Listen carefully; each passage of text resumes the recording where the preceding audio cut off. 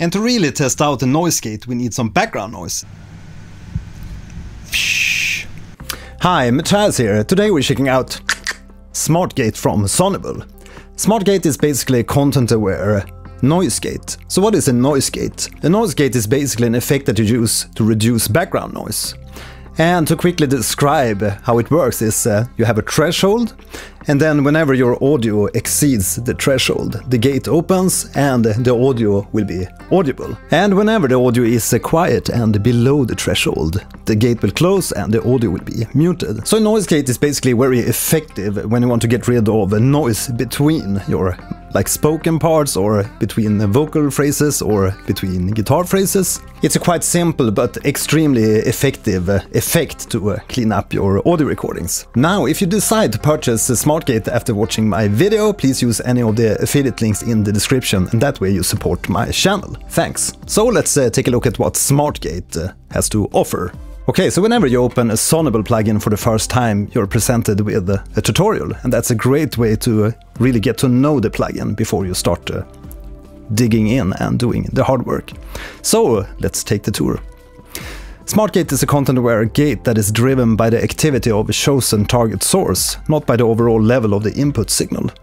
Compared to conventional gates, Smart Gate delivers much more solid results and makes parameterization incredibly fast and easy. We can set the target, so we can set the different signal types like vocal, speech, guitars, and the plugin will analyze that type of audio for the specific settings that's suitable for the audio source. The main display, or the main visualization, shows the gating function at the top. And whenever the line is at the top here, we will have an open gate. That means that we have audio coming through.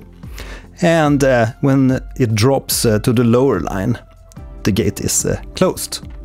And in the middle we can see the activity function and also the waveform.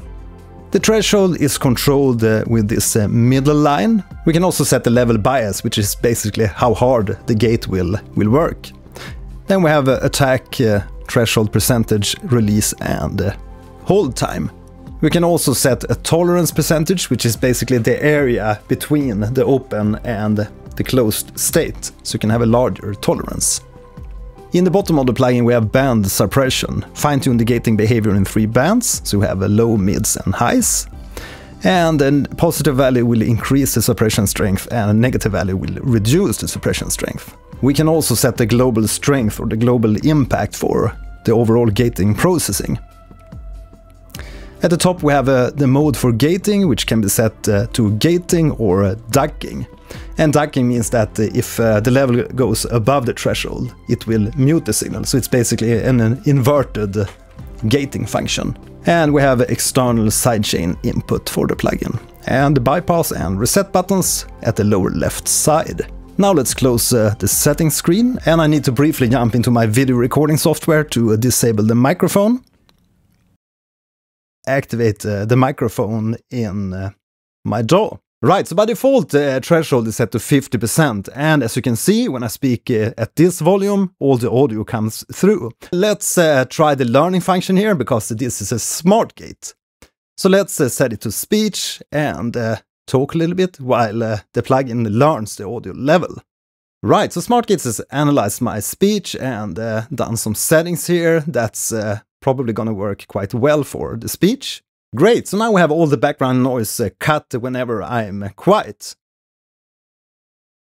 It should be totally silent when I'm quiet now. Because in the background here we have a little fan and we have an open window, so we should have some wind noise in the background. So let's hear all that if we bypass the plugin. Now you should be able to hear some cranking from the window and a little bit of wind in the background. So that's basically how a noise gate works. So now we have the noise gate activated, and all that background noise whenever I'm quiet should be reduced to 0. Beautiful. So whenever you're listening to a radio ad or a TV commercial, there's always a noise gate involved to get that really tight and punchy sound. So let's see what we can do with the tolerance here. If we increase the tolerance to 100%. Now the gate should tolerate a much lower audio signal. But as soon as we decrease the threshold, and the lower we set the threshold, the more or the lower audio will be going through the gate. And at 0%, no matter how quiet we talk, all the audio will still be going through the gate. And now listen closely, you can hear a lawn mower in the background. Right. And to really test out the noise gate, we need some background noise. And I have the perfect candidate here in the studio with this Woods AC cooler. So let's power this and see if the noise gate or the smart gate can handle this in the background.